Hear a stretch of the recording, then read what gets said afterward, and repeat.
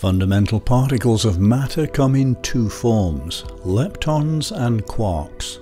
A big difference between them is that, unlike quarks, leptons don't take part in strong interactions. They're subject to gravity, the weak force, and, if they're charged, electromagnetism, but they don't experience the strong force. Both leptons and quarks are fermions, which means that they have half-integral spin and they obey Fermi-Dirac statistics. Bosons, on the other hand, such as the photon, have integral spin and obey Bose-Einstein statistics. There are two main classes of leptons: charged leptons, the most familiar of which is the electron, and neutral leptons, which are known as neutrinos. Charged leptons can combine with other particles to form various composite entities such as atoms, whereas neutrinos rarely interact with anything. Positronium is a short-lived exotic atom in which an electron and an anti-electron, or positron, are briefly bound together. There are 6 types of leptons known as flavors, grouped in 3 generations. The first generation leptons are the electron and the electron neutrino. The second are the muon and the muon neutrino, and the third are the Tor and the Tor neutrino. Electrons are the least massive of all the charged leptons. The heavier muons and Tors rapidly change into electrons and neutrinos through a process of particle decay. Electrons are stable and the most common charged lepton in the universe, whereas muons and Tors are produced only in high-energy collisions, such as those involving cosmic rays or in particle accelerators. The muon is the second lightest lepton. It has an electric charge of -1 and is identical to the electron but 207 times more massive. It decays with a mean lifetime of 2.2 microseconds. More massive still is the Tor lepton, with a lifetime of just 30 trillionths of a second.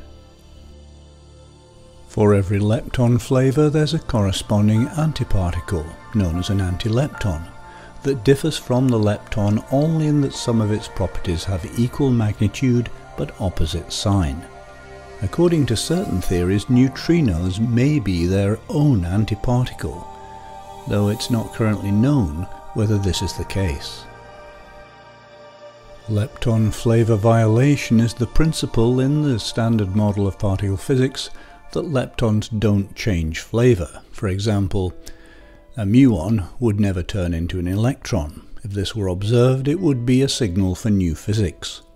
Evidence for neutrino oscillations already indicate that lepton flavor violation may occur. Lepton number is the total number of leptons present in a system minus the total number of antileptons.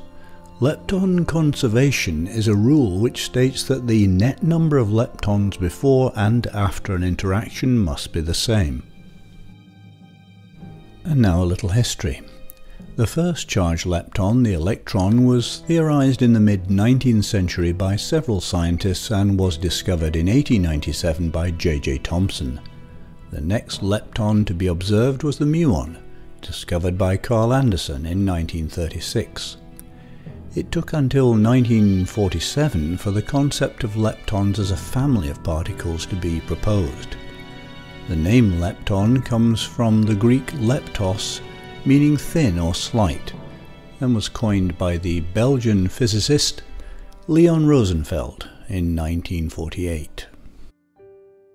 The first neutrino, the electron neutrino, was proposed by Wolfgang Pauli in 1930 to explain certain characteristics of beta decay. It was observed in the Cowan-Rains neutrino experiment conducted by Clyde Cowan and Frederick Rains in 1956. The muon neutrino was discovered in 1962 by Leon Lederman, Melvin Schwartz and Jack Steinberger, and the Tor between 1974 and 1977 by Martin Pearl and colleagues at the Stanford Linear Accelerator Center and Lawrence Berkeley National Laboratory.